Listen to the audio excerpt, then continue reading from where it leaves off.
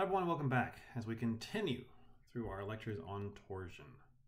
So today we're going to understand how gears transfer motion and power and be able to solve indeterminate torsion members. So why don't we jump straight into some applications. Now many of you might have a watch, okay, less of you now, but likely not a mechanical watch.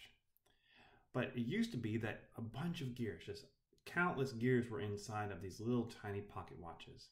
And those gears, based on the ratios that were moving and how fast one gear wound by a spring was moved, it would keep the time. But how could you determine what gears would be needed to turn each of the hands at their proper rate? Or if you go to mountainous regions, some of the railways will contain a central rail with teeth that a rail car can grip. This allows for the train to climb a steep incline safely and not go tumbling back down it. I've been on one of these and it's absolutely amazing. So if you knew the weight and the incline, how could you determine a proper gear to move the train steadily upwards? Well, we're going to begin to learn how to answer those questions today. So first off, let's talk about gears. Gears are a fundamental component. You're going to see them in almost every single mechanical system. And they've got many purposes. They transmit torque, and they can also decrease or increase torque, twist, angular velocity, and much more when you transfer from one shaft to another. So in this transfer, things change. Or at the very least, torque is transferred. Now in real life, this is not perfect. You're going to lose some torque, lose some power, lose something every single time you go from one gear to another. But in this class, we're going to consider them to be perfect, unless stated otherwise.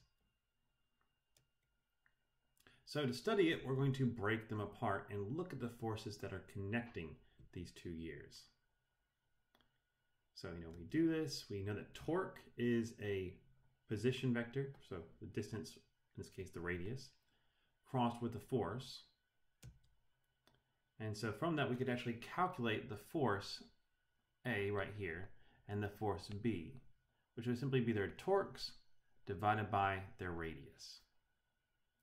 Now, because this is an equilibrium, these two forces have to be the same. And so we can get this nice little ratio that torque 2 would be equal to the ratio of the radiuses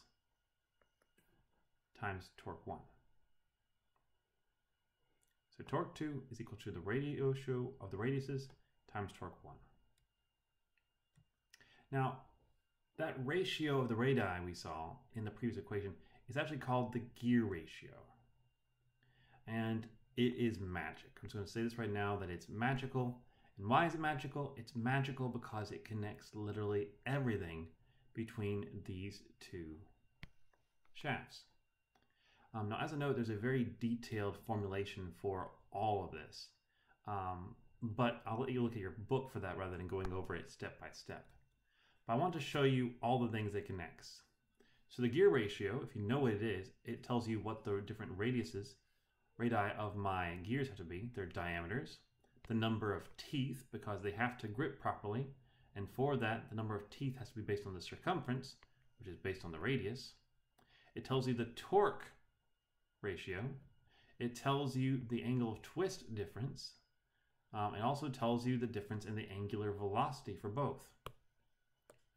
However, do be very careful and note the inverse and negative sign for those last two, because if one is turning in the positive direction, the other one has to turn in the negative direction.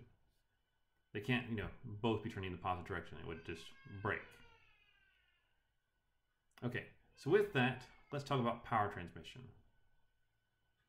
So we know that we can use these two gears to transfer torque and everything else.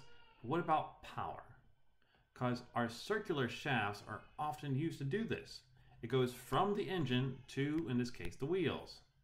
So I know this is probably not a front wheel drive car, so we go to the back wheels. But forgive me, I'm not going to take the time to correct that. So a car's axle will transmit power from the engine to the wheels. If it's a front wheel drive, it'll be right here, otherwise in the back. And it allows it to move forward. The angular velocity and torque are connected to that power.